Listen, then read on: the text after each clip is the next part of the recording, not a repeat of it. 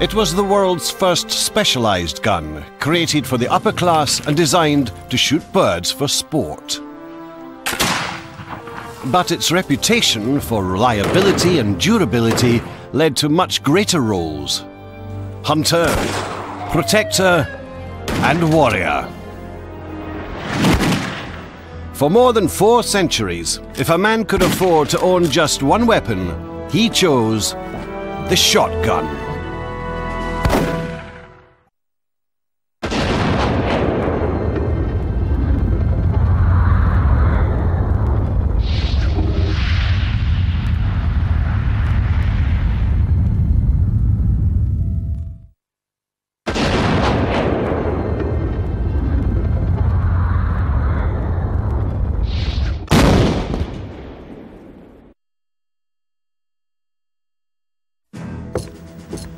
On the frontier, or the battlefield, it was one of the most frightening sounds ever heard.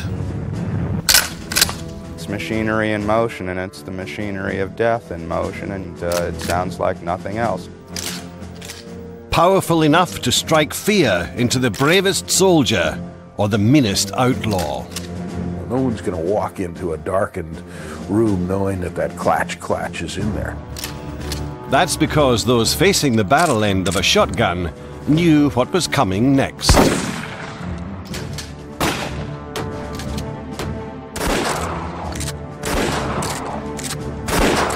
Ease of use and versatility are the qualities that made the shotgun popular, but the ability to fire a lethal spray of ammunition with a single pull of the trigger made it legendary.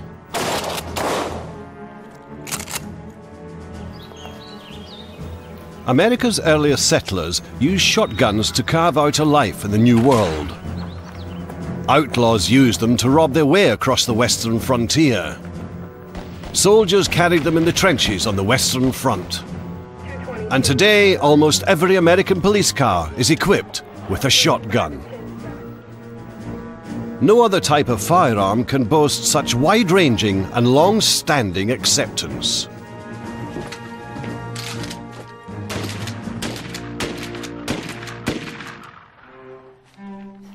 Handheld, smooth-bore guns first appeared in Europe during the early 14th century, but these tended to be either large, unwieldy muskets or small, cannon-like weapons.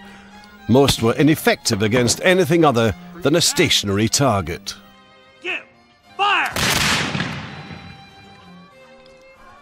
Sometime in the early 15th century, Europe's aristocracy discovered sport shooting. At the time, hunting small game with trained falcons was highly popular in royal circles. Some say that a French nobleman found a novel use for his gun, quite by accident.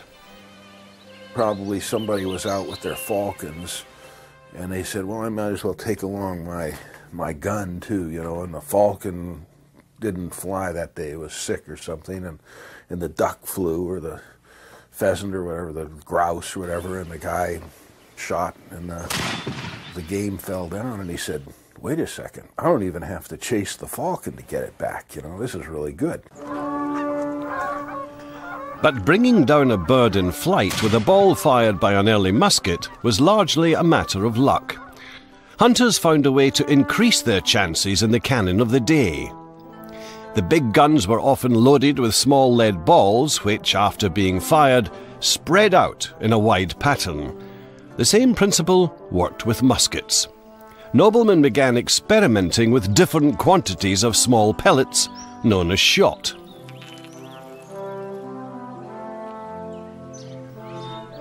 When the musket proved awkward for quick aiming, gunmakers produced longer, lighter guns, which allowed for more maneuverability. These weapons, designed to fire shot only, were called fowlers. These early shotguns were the first handheld firearms made for a specific purpose. This was used for one purpose and one purpose alone, which was to shoot birds. This is a bird hunting gun. Yes, you could use it for rabbits and you could use it for other small game, but it was specifically made as a fowling piece. Fowling guns and the sport of shooting were introduced to England in 1660 by King Charles II. When he returned from exile in France after England's Civil War, Charles brought along his new passion. Noblemen in both Great Britain and the continent used to vie with each other. This was the sport of noblemen, and the sport of kings was to shoot a flying animal out of the air with a lot of pellets that came from the smoothbore of a shotgun. There were books written on the subject. I believe the earliest one is dated 1728. It's called Terraplegia, or the Art of Shooting Flying. One distinctive feature of the early fowler was its long, slender barrel, which could measure up to 6 feet in length. Gunmakers of the time believed this increased a gun's firing distance, but fowlers were meant to impress as well as shoot. This is a typical example of a late 17th century fowling piece. This one happens to be English, by Thomas Warnall, and it's got the typical decoration and form and the extremely long barrel of a fowling piece of that era. It has this lovely serpentine side plate, which is typical of guns from England and the continent, and it has the lovely chiseling on the barrel. It's also chiseled on the front of the frizzen as well as the hammer. The beauty and elegance of handcrafted fowlers was mirrored in the spectacular shooting parties, which became an important part of the social calendar. They had huge parties involving some 10s and 20s of people and hundreds of beaters, as they called them, and going through the bush and trying to flush game out so these noblemen could shoot them while they were flying. Though created for the upper class, fowlers were soon available to the masses. They adapted less expensive versions, as well as other smoothbore guns, to fit their own more practical needs. The common people would use them to hunt for food for the family, or to help keep their livestock safe from marauding animals, or defense in their home. Before long, variations of the fowler began to appear.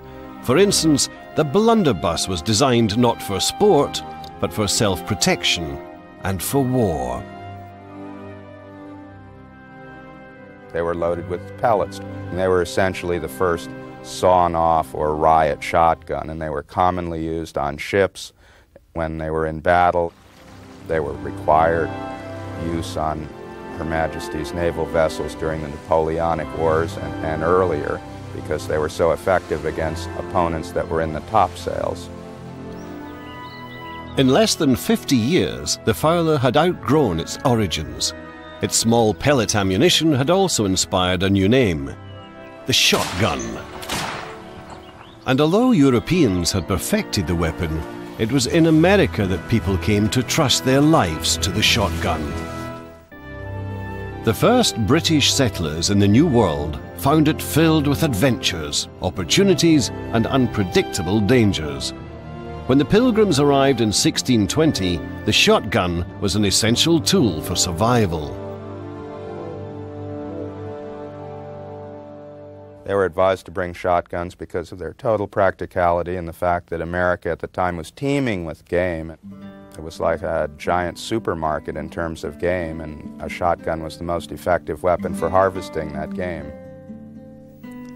Shotguns fascinated the Native Americans, who were amazed by the Pilgrims' ability to easily shoot birds out of the sky. They desired one of our men to shoot a crow, complaining what damage they sustained in their corn by them. They much admired it, as other shots on other occasions. Edward Winslow, Plymouth, Massachusetts. Many of the early colonists were poor.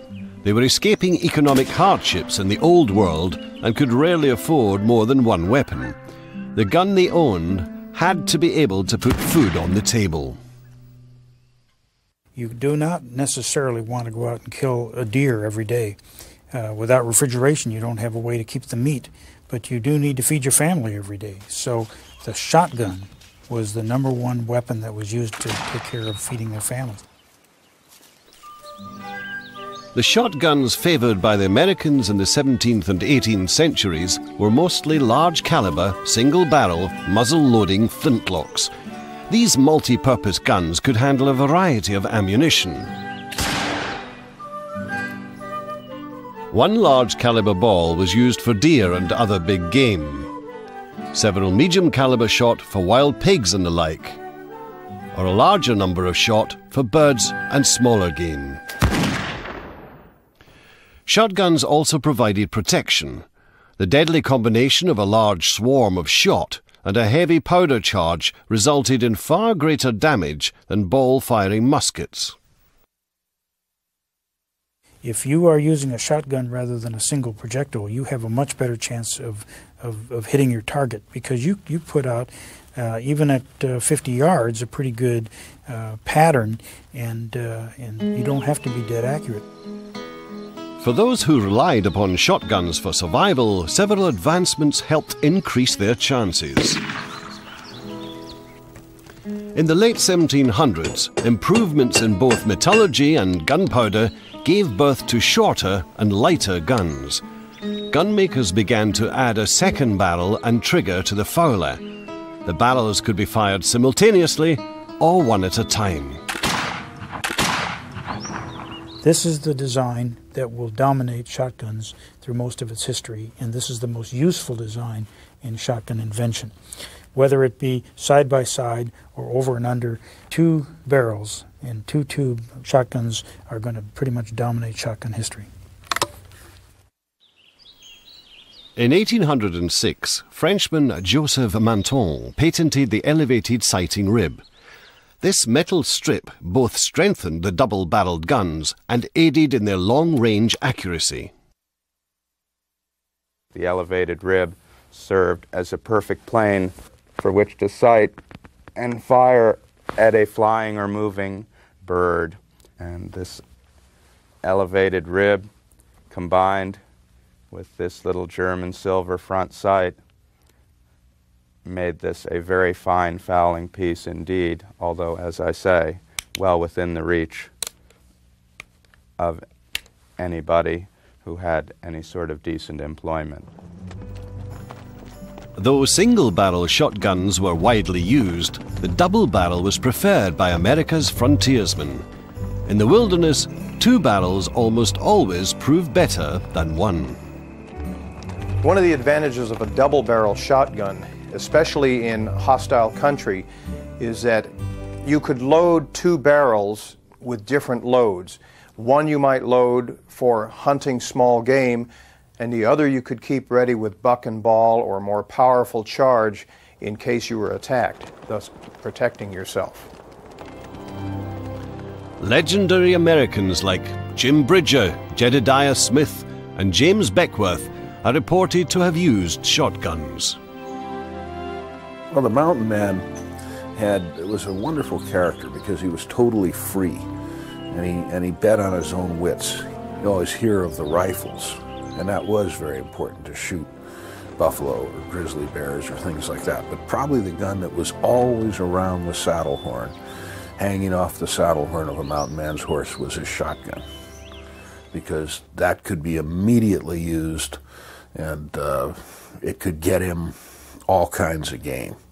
And his first requirement was to eat. The double-barrel shotgun was also well suited for short-range defense. The ability to fire 2 tremendous blasts of ammunition made it far preferable to a single bullet or ball-firing weapon.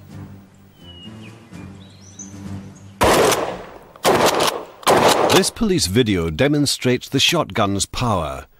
At 15 feet, the ammunition spray forms a tight pattern. As the distance is increased, the pellets spread out roughly 1 inch for every 1 yard travelled. The shotgun is most effective within 50 yards of a target.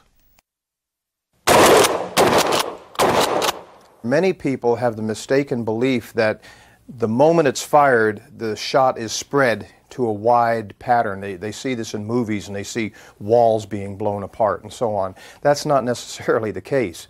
If you're too close, you're not going to get a large shot pattern. However, the opponent is going to be hit with a heck of a wallop of shot. By the late 1830s, Casimir Lefaucheur, a Frenchman, had revolutionized the shotgun. He combined a break-open shotgun design with ammunition-filled cartridges. The barrel separated from the stock by pivoting on an under hinge near the trigger. Ammunition was then inserted at the breech. The shotgun's most celebrated period came during the settling of America's Wild West. From the 1860s through the 1890s, from St. Louis to San Francisco, it seemed as if everyone carried a double-barrel shotgun. Immigrants, farmers, ranchers, lawmen, outlaws, military men, Indians, you name it. Just about everybody of some sort would use a shotgun if they could get one. It was the most versatile weapon. If you only had one gun and you had to go west, you would be best served with a double-barreled shotgun. Like many of their forefathers, Western settlers were often poor and could only afford one gun. The shotgun served as both protector and hunter. Many immigrants travelled west with a shotgun stashed behind the seat of their covered wagon. It was much easier to handle than a rifle. This was essential for families where a weapon was used by men, women, and children. Anybody who fires guns will tell you that it's very, very hard to hit, very easy to miss. But if you have a shotgun, it's much easier to hit because you have a pattern of lead flying through the air. And so it becomes an excellent choice for a weapon for someone that doesn't have time to train, doesn't have time to practice. The shotgun's durability was also crucial.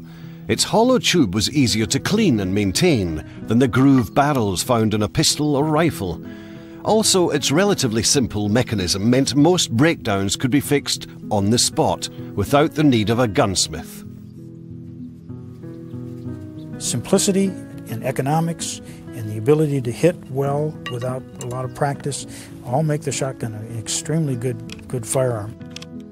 And it's the best firearm ever made for hunting game, small game and birds. But on the lawless frontier, the need for protection was often as important as eating. In boomtowns and cowtowns across the West, gold and currency were transported on special money wagons or stage coaches. Shotguns were the primary weapons used to safeguard these shipments. Riding shotgun meant more than just sitting in the front seat. This is an example of a historical old coach gun, double-barreled, exposed hammers. And these were usually 10-gauge or 12-gauge shotguns. And they were cut down, sawed off, short barrel. Some sawn-off shotguns had barrels cut as short as 9 inches. This increased the recoil effect, or kick, but made the guns much more maneuverable. A sawed-off shotgun was much more preferable to a long-barreled shotgun. As you can see here, just the easiness to wield these things around. It's much easier to wield a sawed-off shotgun around. Matter of fact, one stagecoach driver said that when bouncing on a coach and being pursued by road agents, it was a lot easier to turn and get off relatively accurate shots with a short-barreled shotgun as opposed to moving around one of these big long toms. Stagecoach drivers often faced the other end of the barrel. Highway bandits and train robbers also favored the shotgun. The notorious Black Bart, whose exploits were immortalized in early Hollywood, held up over 20 stagecoaches with a shotgun.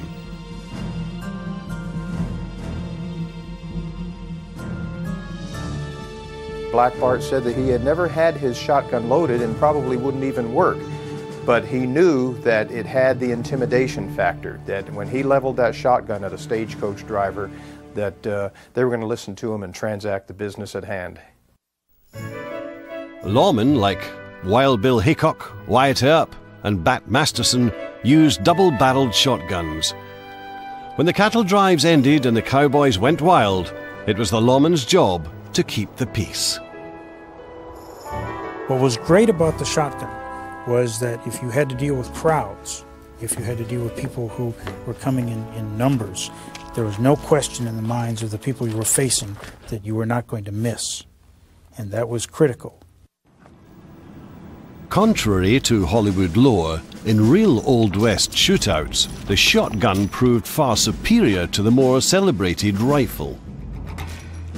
If you're a police officer and you know there's trouble and you're expecting problems, the first thing you do is go into your office, get the shotgun, and head back out on the streets. You then could hide behind a building or take cover, and you could take aim from behind a building towards people moving. And when people are moving, the shotgun is much more effective in a battle than a single projectile out of a rifle.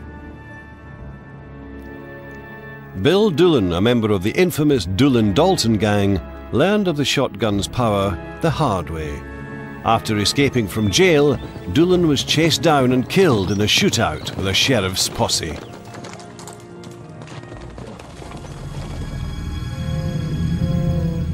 In the most famous shootout of all, the gunfight at the OK Corral, the shotgun demonstrated its power over pistols. The men facing each other carried heavy caliber revolvers, but Doc Holliday also wielded a shotgun. During the 30-second shootout, roughly 30 shots were fired, including a double-barrel blast from the shotgun. Ironically, while the pistols that were used were heavy caliber pistols and were very effective, many of the men shot there were still able to get off follow-up shots afterwards, despite being mortally wounded. But this shotgun blast that Holliday fired was just effective. You got 3 men that were killed and 3 men that were wounded, and it took 30 shots. On the other hand, with the shotgun, they didn't have any misses at all. So of all of the shots in the gunfight at the OK Corral, the most effective shots came out of a shotgun. They were the ones that didn't miss. The shotgun later earned a permanent place in Western folklore through Buffalo Bill's Wild West shows. Sharpshooters like Annie Oakley and Johnny Baker thrilled worldwide audiences with their amazing ability to shoot glass balls thrown into the air. While the double-barrel shotgun dominated the 19th century, gun designers continually sought ways to increase its power.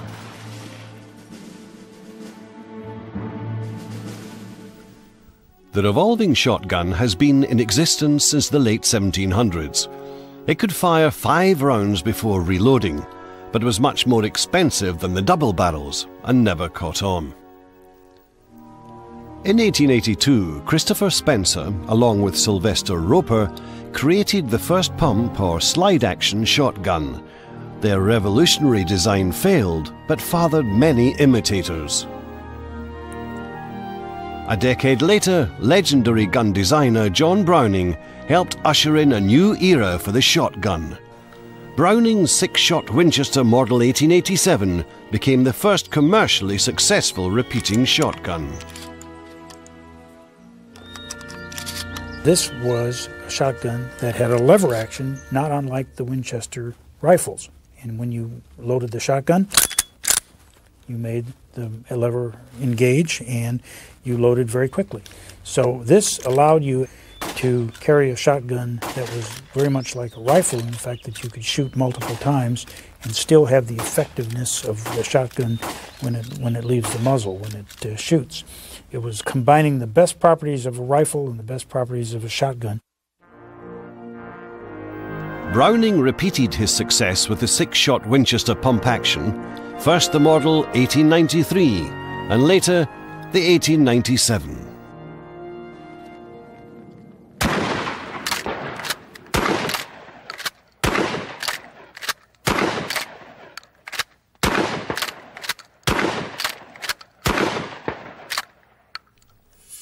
Lawmen across America fell in love with its power. So did a legion of outlaws, from Butch Cassidy and the Sundance Kid in the 1880s to Bonnie and Clyde in the 1930s. For one thing, this shotgun has a distinctive sound. This shotgun is a weapon that every outlaw and every burglar knows, because as soon as that shotgun is made ready to fire, it makes a sound that is distinctive, and it's very, very efficient, very, very quick, and you can fire 5, 6 shots very, very rapidly. It's a sound like none other.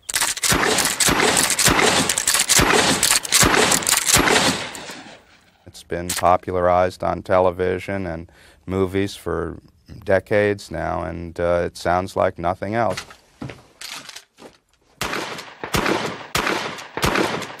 There was a story of a man that got into an altercation with another man, and the first fella said, "Don't mess with me, I'm a master at karate." And the other fella said, "I'm a master at kachuk."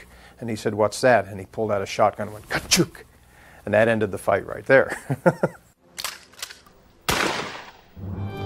The pump action was the shape of the future. In the 20th century, the shotgun would continue to flourish.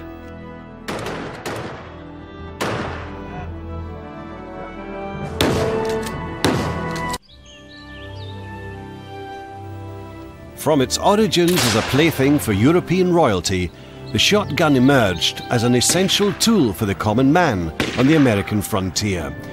Through the centuries, it also gained a fearsome reputation as a military weapon.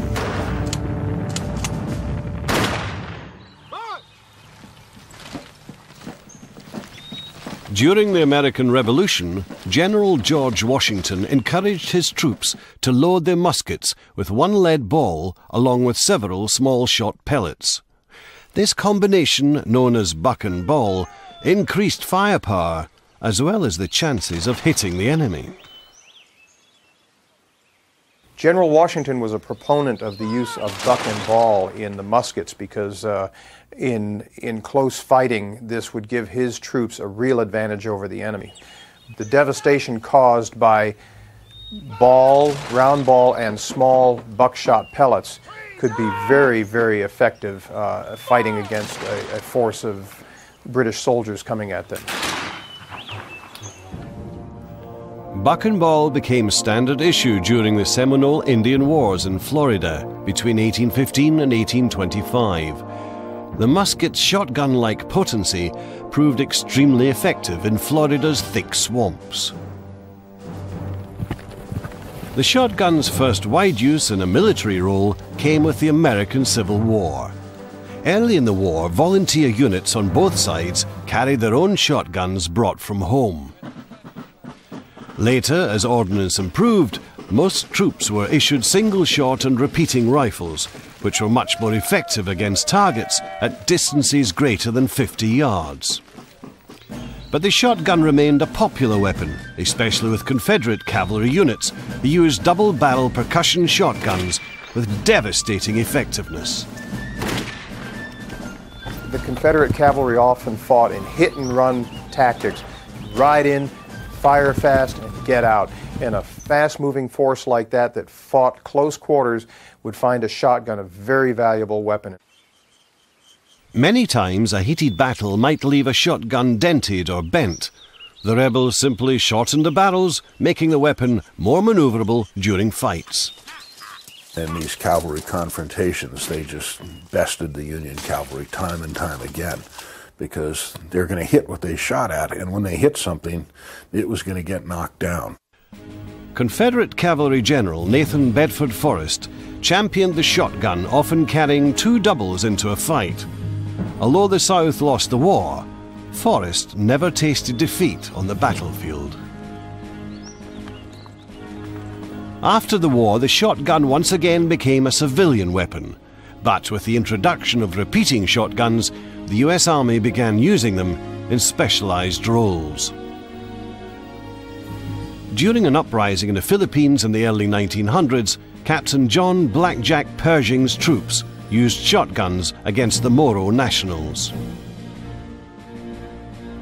The Moros would get themselves, bound up, take all kinds of drugs, and do what they called run juramentado, which meant crazy, and they would hack, you know, even if they were shot with a Krag rifle or something, they had these big knives and stuff, and they would hack up whoever shot them and before they died, and they were very difficult to stop. And the only thing that would stop them flat out was that 97 shotgun, so that became very popular among troops. When the US entered the First World War, Blackjack Pershing became commanding general of the American Expeditionary Forces. At his request, the Army issued a limited number of bayonet-equipped pump-action shotguns to the doughboys fighting in the trenches. These so-called trench guns saw action on night patrol duty, guard duty, and especially on raids into enemy territory. Once again, the shotgun proved itself a superior close-range weapon. They were used whenever anybody was lucky enough to get one issued to them, as opposed to a bolt-action 30-06 Springfield, which is a fine weapon at 200 or 300 yards, but an almost useless weapon at 10 or 20. The Germans detested them. They didn't use them. They regarded them as barbaric. In Europe, the shotgun had remained primarily a sporting gun. To the uninitiated, its effect in combat was shocking. The German government denounced the pump-action shotgun and unsuccessfully petitioned the international courts in an attempt to outlaw their use in warfare.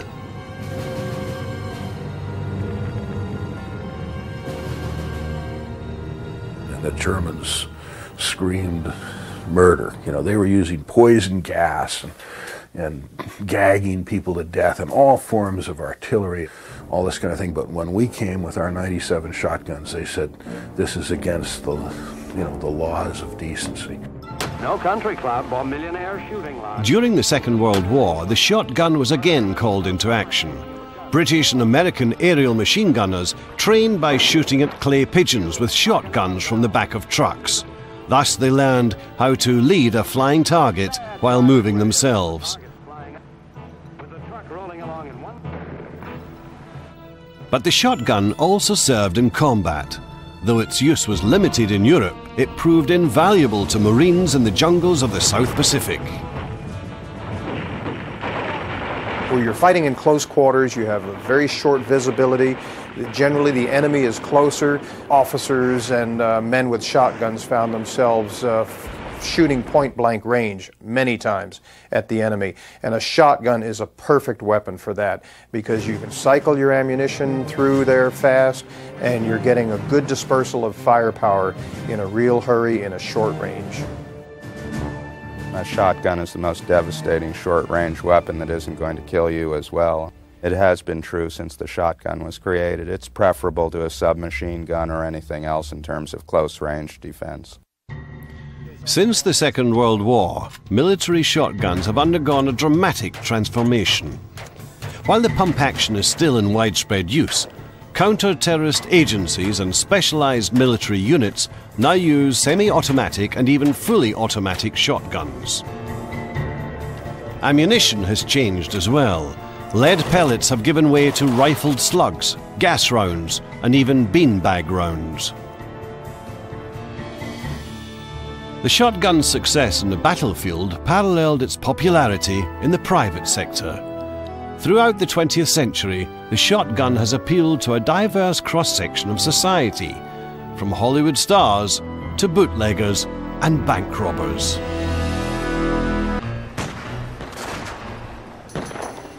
The 1920s and 30s saw notorious American gangsters like Al Capone, John Dillinger, and Machine Gun Kelly carrying a wide range of powerful weapons, including shotguns.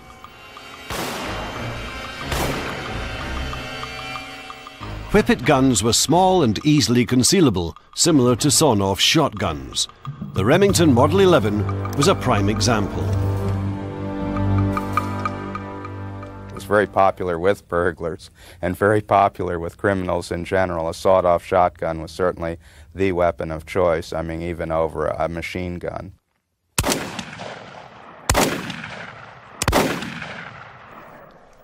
Another weapon of choice was the automatic shotgun. It was fast, accurate, and extremely powerful. capable of discharging 6 rounds in 3 seconds. John Browning created a first commercially successful version in 1903. Browning considered it one of his greatest achievements. Something about just the way it works, and you look at it and you say, how did he ever think this up? The simple genius of it. You know, that the recoil pushes the barrel back, and there's like a shock absorber, so it takes up the recoil itself against the shoulder. The barrel goes back, picks up the shell so perfectly, loads it, ejects the other shell. Socially, it was a devastating gun used by, you know, lawmen and gangsters alike. Bonnie Parker used one of those, and she was quite dangerous. To defeat the gangsters, the police had to increase their own firepower. Pump-action shotguns were a crucial addition to the arsenal. Today, the shotgun remains standard issue for police departments across America. It is also the weapon used for crowd control and crime fighting in densely populated areas. You take an automatic rifle or even an automatic pistol, if a round either goes through an assailant or misses entirely, that thing can travel on for quite a ways. With a limited range of a shotgun, you have more control over not only rapid firepower, but your deadly firepower is more controllable because it's not going to go as far, and you're going to keep it within the area of combat. This is your contemporary modern police shotgun used for controlling riots. The hammer is inside the weapon, so you can cock the weapon. It's very smooth action. You can fire the weapon, you can cock it again. The Ithaca Model 37 is designed for law enforcement. It has no disconnect, so that if you wish, you can simply keep your finger on the trigger and the gun will continue to fire each time the slide is pumped.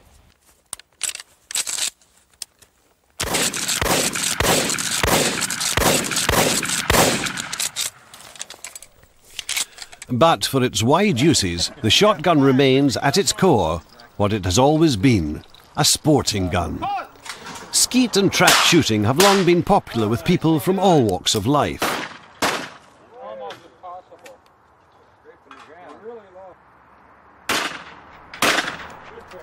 Hollywood's golden years saw stars such as Clark Gable, Marlene Dietrich and Bing Crosby spending time on shooting ranges.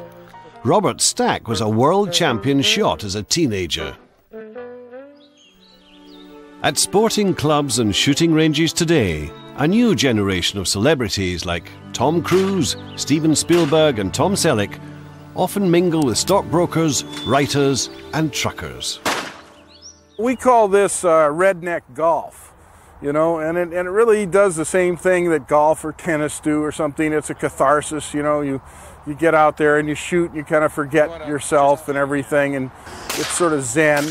It's very zen, you know, you sort of imagine the target exploding, you don't even hear the gun go off, all that kind of stuff. And, you know, it's just a good, and it's great fellowship. You know, we're not real rifle shooters or pistol shooters here, we're mostly shotgun shooters. For those more serious about shooting, there is competition at every level for both men and women. Medals are awarded at the Olympic Games in 3 shotgun-related sports: skeet, trap and double trap. 17-year-old Randy Sotoa is a member of the US Junior Olympic skeet shooting team. Randy's interest in the sport surprised many of his high school friends. First they were kind of like, whoa, you use guns and all that kind of stuff, but they've gotten really used to it and they think it's pretty cool, and a lot of them want to come out and try it, and they think it's a pretty interesting sport. I mean, no one really else does that, so they don't know what to expect. Through shooting, Randy has learned lessons for life. I've learned a lot of discipline, and I've learned to focus. Like when I have a job, I'll be more stick to it kind of thing.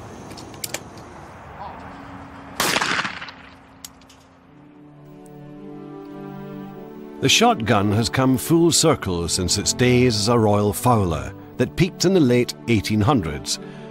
Legendary British gunmakers such as Purdy, Boss and Holland & Holland handcrafted guns that were as much works of art as tools for sport. They had figured out something that was very esoteric, which was that they had brought the gun down to where it became part of your body. And you really didn't think of all of looking down the barrels. You simply looked at the target and the gun swung perfectly and moved perfectly, and you just fired it at your will, so it was really your mind willing that bird to fall out of the sky. And when you're shooting really well with one of those guns, it's almost like that. You just simply say, that one. And it's almost like you point, it falls out of the sky with your finger. You're not even aware of shooting the gun. Okay, Lucio. Today, the most magnificent shotguns are again made in Europe and are valued for both their form and function. Italy is now in the forefront of quality and artistry because they have the finest engravers, Torcoli, Fricassi, and they have the great gun makers, Fabri, Perazzi, and Beretta. This is a Rizzini. A gun like this is an extraordinary work of art as well as an extremely functional gun. But our 18th century or 17th century wildfowler would be very much at home using this because it hasn't really changed that much in 400 years. Mauro Perazzi is a second-generation gunmaker from Italy. The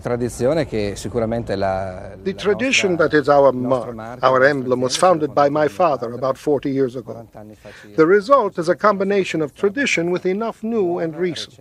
And obviously we are the ones who have searched to achieve that which has been learned in the past, to bring into the present, and therefore to carry it into the future. Perazzi's customers can choose from a wide variety of types and styles. The guns are then custom fit to the buyer's size and adjusted to his shooting habits. The shotgun I'm showing now, I believe, remains my favorite shotgun. My favorite for several reasons.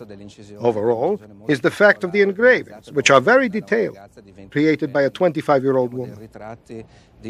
We have portraits of women, we have felines in the foreground, and we have very detailed birds. The time taken to make these engravings was about 7-8 months, including the sketches, the rendering of which took about 3 months. It's obviously a very particular hunting rifle. This was built for hunting, but I believe it's more for a collector. Those with the inclination and the money can spend more than $100,000 for a shotgun. This is a Fabri. This is a 20 gauge. It's smaller than a 12 gauge. It's an upland gun. This is the best gun made today. This thing is made out of steels that are just so strong and so tough, and everything on this gun fits perfectly. They're a cross between a Stradivarius and the Space Shuttle. And they like to say that they'll make a gun that will last in use for 1,000 years. Because they say the Roman Empire lasted 1,000 years, so why can't we make a gun that will last for 1,000 years? Whether it's necessary to make a gun that lasts 1,000 years is another question, but why not try?